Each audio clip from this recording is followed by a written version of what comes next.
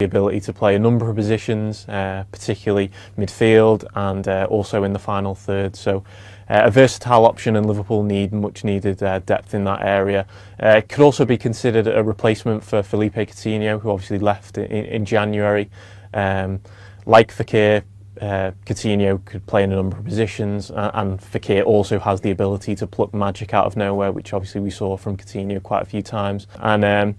And Fekir's obviously got the mental attitude that, you know, Liverpool feel will be able to cut it in the Premier League. He was captain at Lyon last season, guided them to a Champions League qualification. So Liverpool are doing the business early, and they're doing the business well.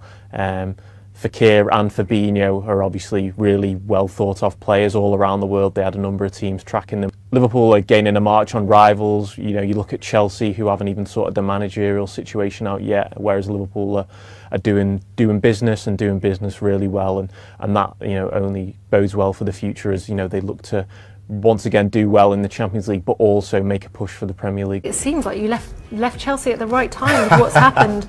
Is it a strange thing, a great manager like Conte's just not been able to get the best out of the players this year? I don't know.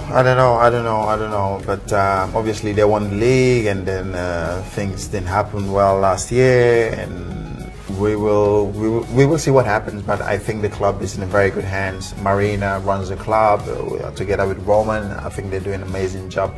One thing I can assure the fans is that Chelsea is always going to be in a very safe hands with Roman and with Marina. Marina has done an amazing job all these years. Roman has invested a lot in this football club to bring Chelsea where it is today. So I think we as players, ex-players, we thank Roman for what he's done in our career, and I think the fans also should appreciate what he's done for Chelsea Football Club. Roman Abramovich being such a football man, did he talk football with you a lot? Was he very passionate on the game? Well, I think the only time you see Roman is when you stop winning games. Right. But he's always there. I mean, he comes to the games all the time to watch the games. Maybe he might not come down every game to the dressing room, but once in a while he comes down, talk to the players. Comes to Cobham as well, to the training ground, see the players. I mean, with Roman, you never know when he's coming in, and he likes to surprise us. And he loves his football. He's passionate about his football. He's invested a lot into the game, into Chelsea, and I hope he can continue to do that for many, many more years to come, and remain a Chelsea owner, because this club needs Roman, and that's simple as that. And I'm sure with Marina and Roman, they will always make this club. In Copenhagen, Denmark, with the Mexico preview of their last friendly match against Denmark before the World Cup next week in Russia. Tom Marshall and John Sutcliffe. Tom, are we going to see a lineup that Osorio might be using in their World Cup debut, or is he going to hide a lot of things? I think the experimentation that Osorio's been so criticised for during his term in charge of Mexico is coming to an end. I think we're going to see something approaching the starting 11 that we're going to see June 17th against Germany. I think he wants to put this team together. Obviously, there's been problems leading up to this World Cup. Nestor Araujo, the starting centre-back, is out of the camp. Diego Reyes, still a major injury doubt. And I think now Osorio wants to see against a Denmark team that's ranked 12th in the world, three places ahead of Mexico. I think Juan Carlos Osorio is going to want to see a team basically that plays. Remember that game against Belgium in November where Mexico dominated possession, scored 3 goals, got a 3-3 draw? I think that's the objective. I think number one, make sure the team, the injuries for Andres Guardado, for Hector Moreno, that they're 100% ready for the Germany game. And then obviously the big one, Diego Reyes, is where's he at leading into this World Cup? That's the biggest question mark. Osorio told me a couple of days ago, if he can't play against Denmark, he's out of the World Cup. But at the same time, in the back line, Tom, outside Hector Moreno, there's no experience. So he might take it till a day before the game in Russia against Germany to see if it's Diego Reyes or Eric Gutierrez. Mucha fiesta, a lot of parties, a lot of tabloids come out about the Mexican team not behaving after the game in Estadio Azteca against Scotland. Is it going to help them unite the team? Is it going to affect them? I think it's not ideal. I mean, going into a World Cup and all these stories come out, like the the tabloid Mexican press. This isn't the normal Mexican press. This is definitely the tabloid, the extreme, the paparazzi. And the players have been, you know, they've been pictured doing what they were doing. It was a day off though. It wasn't kind of like, it wasn't they were supposed to be in camp. They missed training and they were going partying. At the same time, it's not ideal. But I think if there's one thing that's defined this group, not just this year, not just last year, but really since Juan Carlos Osorio took over, it's been the absolutely united. And I think, you know, the us against the world mentality, I think that's kind of even more entrenched now after this event than it was before. I mean, you know, you asked Andres Guardado today, like, what does Mexico need to succeed at this World Cup? And one of the things he mentioned was how united this group is. Yeah, they got to control better their emotions, no excuses, and see if they can get it done. Their last friendly match on Saturday against Denmark, and then it's time to start giving results next week against the world champion Germany team, where Mexico will debut in the World Cup in Russia. From Copenhagen, Denmark, Tom Marshall, John Sutcliffe, ESPN. For your chance to win a share of $40,000, be sure to go over the website and fill out your match predictor.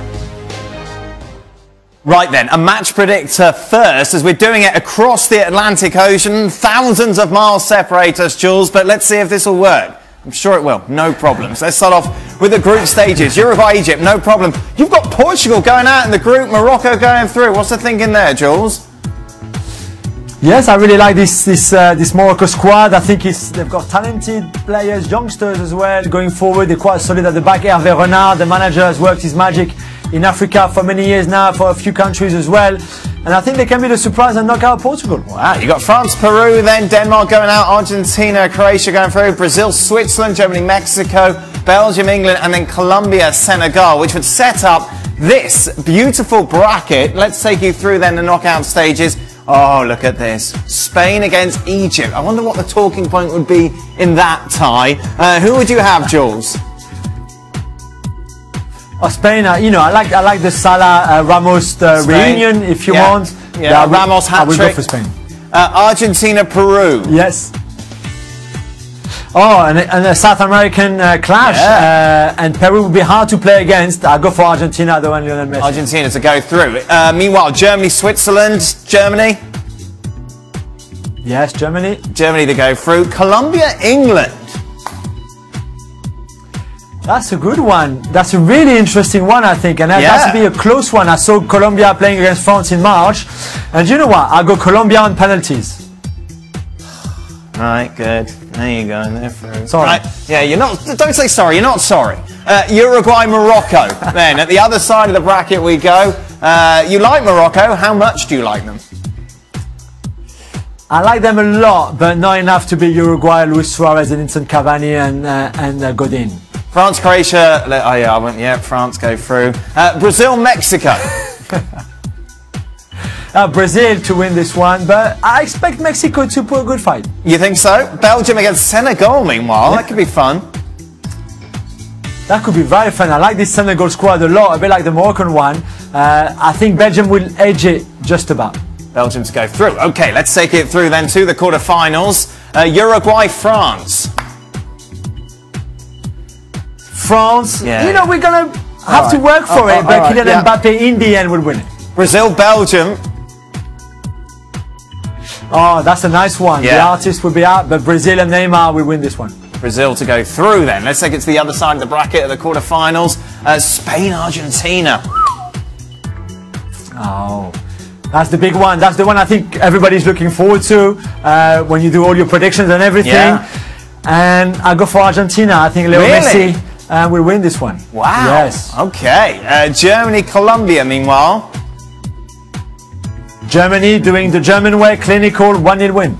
So then, let's take it through to the semi-finals. We've got Argentina against Germany. Yes, and I go for Argentina to win this one. And wow, get to the final again. Wow. Yeah, the fourth in a row then if you count the Copa America as well. No, we don't.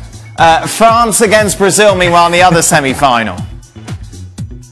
Oh, you know what? It's a repeat of 1998 and France will win. Maybe not 3-0 this time, but they qualify for the final. Some bias in this, I'm sure. So Argentina against France in the 2018 World Cup final. Is it even worth asking, Jules, who's going to win it?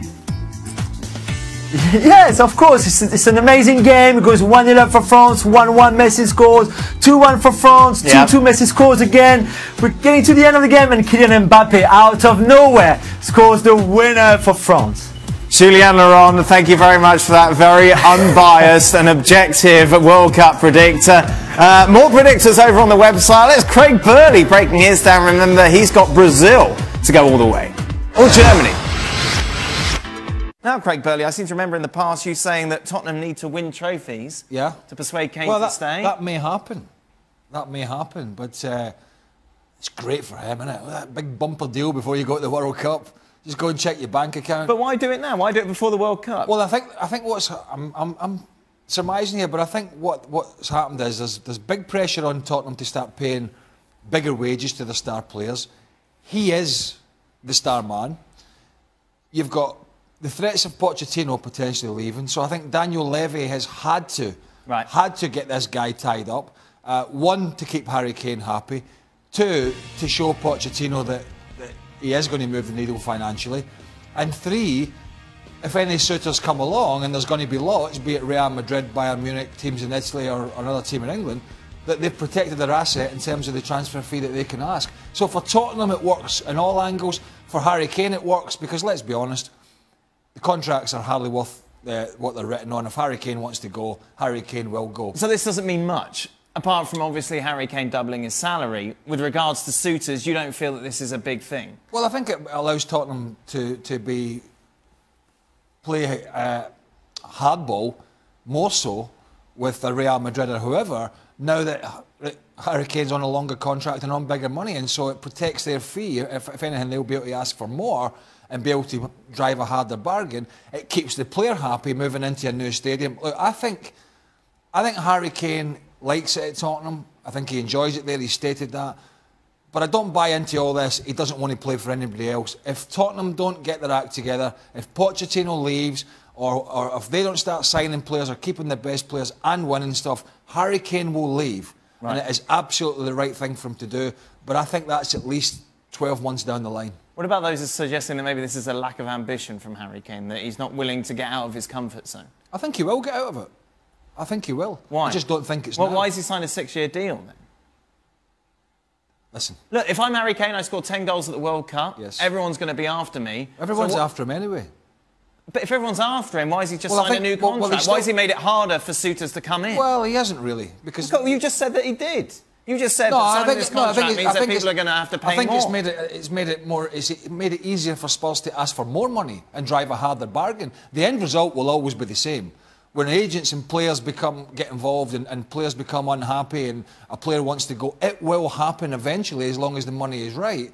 I just think from this perspective is that I think Harry Kane wants at least another year. They move into the new stadium, see what happens with the manager, see what happens with signings, and if it doesn't work after that, I think in 12 months or thereabouts, Harry Kane will look to leave if Tottenham are not getting success. That being said, the risk is, as a player, you can get any sort of injury. So that is potential to happen down the line. The upside for him is he's signed the bumper contract, so financially he's secure. I think it's a win-win for all. I never felt Harry Kane would leave this summer, sign a new contract or not. I think that's 12 months. Still a Lyon player, however that move to Liverpool looks imminent. What sort of player are they getting?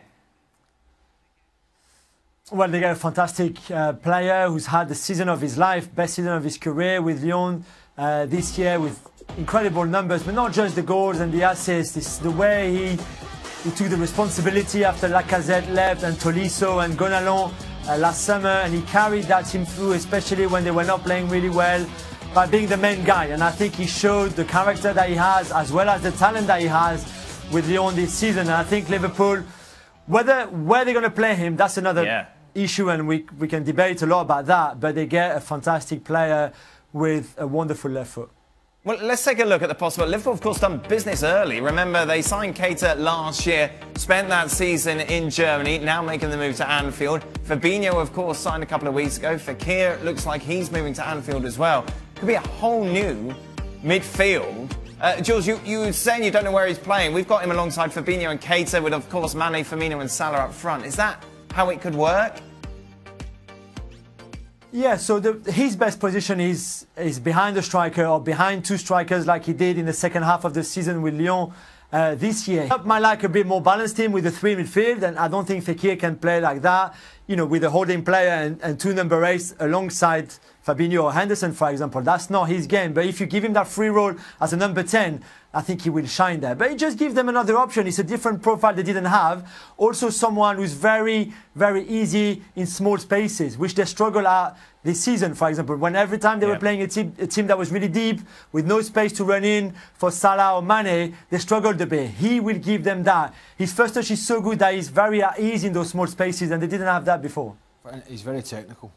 And also the fact if that is the three in midfield, by the way, the midfield that gets you to the Champions League is just getting the old biff. That's true. The old Spanish archer. See you later. Rightly so, though? Well, you know, it's a cutthroat business, like any business, and if you want success, sometimes that's going to happen. I still think Henderson will have a part to play in there because he's very workmanlike. But looking at the ages of those players as well, they're all sort of either mid-20, you know, 24, 23, 24. Peak time, they're all young. They've got 4 or 5 years before they even maybe get to the peak. And you know, add that to the players that are already there. James Milner's done a great job in several positions. We know how energetic Keita is. Fabinho's can play midfielder at the back. Adam Lallana's not been fit a lot this year. So this is great. This is typical Liverpool at the moment. This looks great for them going forward. Yeah. Absolutely going to be fantastic football again next year, no matter who plays. But they still need a centre-half and a goalkeeper. That's the next step. We're going to be talking about this a lot, obviously, towards the start of the season after the World Cup. But how close are they to Manchester City with that lineup? Not close enough, because they're still the goalkeeping situation's a problem, and the centre-half position, albeit that improved in the second half of last year, the centre-half position, they need a partner for Van Dijk regularly going forward. If they do that, I think... Just a reminder, ESPN FC with you throughout the whole World Cup, bringing you everything you need to know, with plenty of laughs as well along the way, which is epitomised, as always, by Best of the Week.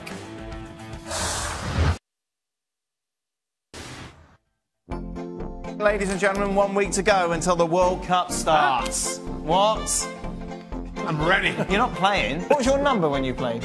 In the World Cup? Or yes, I mean the World Cup. Because it was alphabetical. We're talking about the World Cup, aren't we? You didn't even know it was alphabetical, did you? No, I didn't. Are you sure you know what you're talking about? You've got Kante in there for Chelsea and France. What about Kroos? Hang on, Kroos is in the team. Oh, sorry. Kroos is in the team. My eyes are not great. I'm really I've got you there. Why am I the guy picking this team?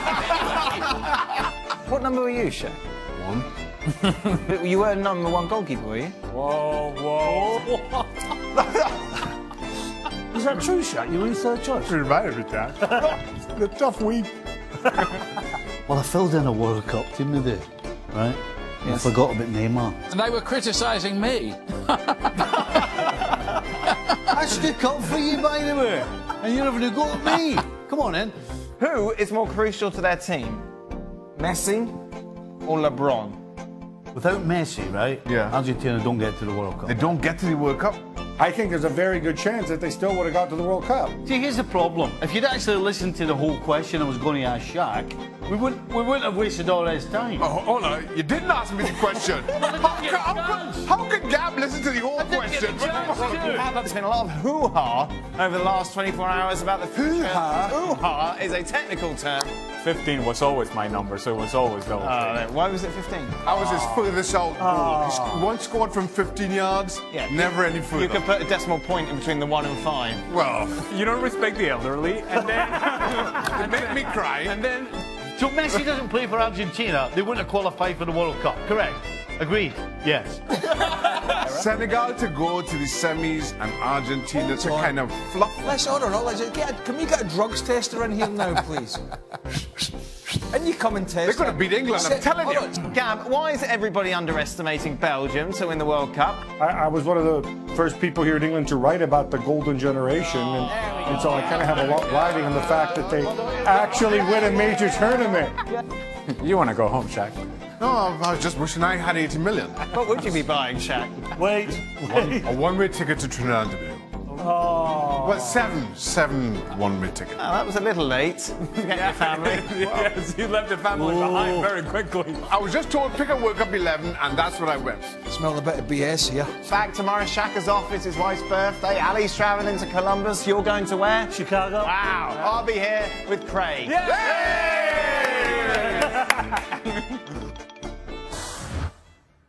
See ya. And what a lovely time we've had. Yeah, you love it, really. Well, Absolutely love it, really. By the way, Senegal going to the semi-finals.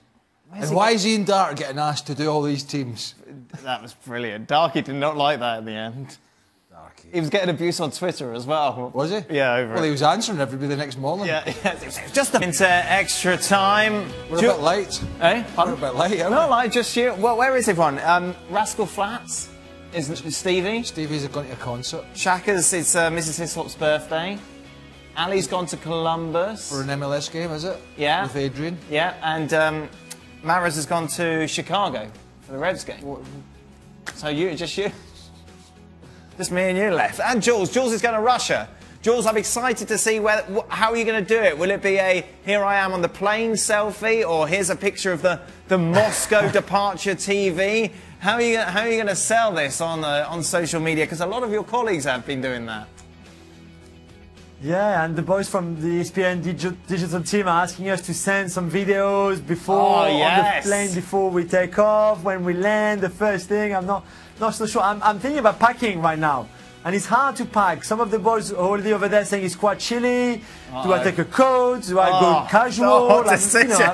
Yeah, I know. Tell Craig what your first game was. Always going to be.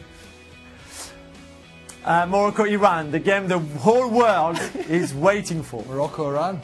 Well, you never know. Could be a classic. There we go. I'll tell you what, Gavin McCarthy hasn't got that problem with the packing. No. No. One pair of canvas trousers, one pair of underpants. Philadelphia Eagles top. One jacket, one aerosol can, job done. That's it. And a pair of moccasins. No socks, obviously.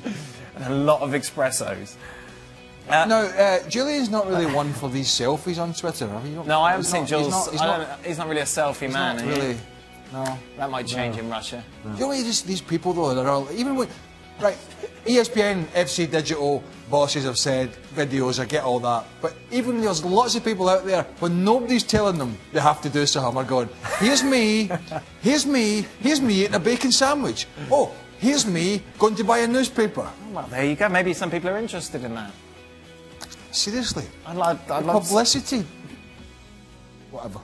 Will the World Cup... I'm off Twitter, you know that. I know, you're on a sabbatical, aren't you? Well, I'm not off Twitter. Not tweeting. I'm tweeting. reading the news and the opinions of other people, but I haven't been tweeting for a few weeks. What's been the... I don't want to get myself in trouble. What's been the catalyst for this? I'm bored. You're bored, saying you're not going to tweet?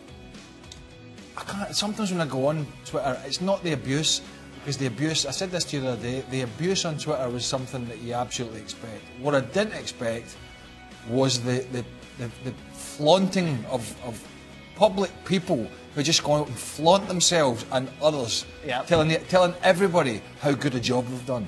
Oh. And you're the best. Because you can text people, you know, and you can phone them. You don't have to go on Twitter and say, you're the best. No, you're the best. No, you're the best.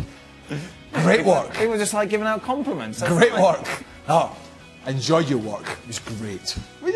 Really? It's quite sad, isn't it? Will the World Cup give us the thrills like the last Champions League, or considering counter-attacks and lots of defensive errors? I think there'll be lots of defensive errors. I think we're going to be talking a lot about VAR and its use. It's not going to be anywhere near the Champions League. It's not going to be that standard because international football isn't really that way. There might be the odd game, but generally it's a game of chess and it's a slower pace. Yeah, you kind of go into this, you can't have expectations too high, can you, Jules, with the calibre, like, kind of the games? No, you can't, that's true. I don't think defensive is as strong maybe as they were 4 years ago, and since then some young players, very talented ones, have emerged as well. You see it with France, you see it with Germany, for example, even with England to a certain extent. So I think we'll see some goals. I think it will be a very interesting one. Meanwhile, will Justify win the Triple Crown tomorrow? What's that? That is a horse. This is in England, isn't it? Oh, is that the Kentucky? No, it's the Belmont tomorrow, isn't it? Oh, you've lost me. I don't follow the horses. So they won the Kentucky Derby, and what was the other one? The Preakness? I don't follow the GGs. No? You follow the F1? Yes. Who's winning the F1 at the moment? Well, nobody, because the race is on Sunday. Right, but who's leading the championship? I think you're a big fan. What's I know, wrong with you? I can't remember who's winning it. Oh, what? Who do you root for? Do you root for Lewis Hamilton? No. I just enjoy the thrill of the racing. Surely you want someone to win? Oh, I actually like, well, McLaren. Right. But they're having a tough time. Okay, who rides for McLaren these days? Fernando Alonso. Okay. Very interesting. Are you a Max Verstappen fan, Craig? Are you in with Max or are you out of Max? No. Too many accidents. I'm in with Max because he's still only 20, but he needs to have less accidents, Julian, I think. Good. Less accidents means better racing. He's very fast. You don't like Formula 1? I used to when I was growing up. I follow IndyCar as well, the American version. Oh, okay. Indianapolis 500. Wow. Gagging to go there. Look at you. Why don't you go there? I don't know. Oh. Jules, do you follow the F1? Yeah, I like watching it. Yeah, I like watching it. It's Good. big in France, really big. Yeah? Yeah, we don't have a French Grand Prix now. Was it Alain Prost? Alain Prost was French, wasn't he? Yep. But everyone hated Alain Prost. Yeah, Alain Prost, yeah. Wasn't he like the enemy? Yeah, he was a bit... He was the anti-Senna. Miserable, yeah, he was a bit Professor. miserable. He was very good, he was very He good. was miserable. John Alesi. John Alesi. We had Nigel Alesi, Mansell. yeah, as well. And now we've got a few. Yeah. Esteban Ocon. Yeah. It's like a and really Sebastian rubbish Gordon quiz as well. show. Now that Kane has signed a deal that is thought to double his wage structure, what are the chances Toby signs a new deal with Spurs? None. Slim. Done. Jules. Jules? No. No, that's No it. chance. Which World Cup team do you think will do the worst in Russia? Russia? Well, according to our SPI, they're favourites in the group to go through. Who are going to be the whipping boys? Panama. Panama? Yeah. Jules? Saudi Arabia. Yeah. I think they're pretty... I know they scored a goal today against They Germany. looked all right but today against they're Germany. pretty bad. Quite sprightly. Well... Well, all right. What is your golf handicap? Mr. Burley? It's controversial as well, It's a apparently. bit controversial because my handicap lapsed when I left the UK in 2013, even though I play all the time with Mr. Nicol. So officially it is what? Well, it was 8 when I left England, but it'd been 7 for many years. So it's probably what, 5 now? Depending who's watching this clip. Right. Well, I doubt I your would friends at the say- golf club are watching. They They'd actually do. Oh my word. they got to sit Just through all that answer the F1. question. Probably about 5. 5. Jules, do you play?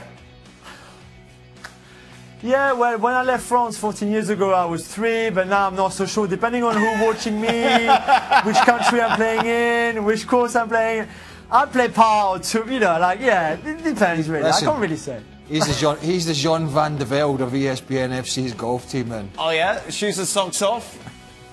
Looks great, and right at the end he Yeah. bottles it. Okay, that is it. Golf, F1, horses, you've had it all today. ESPN FC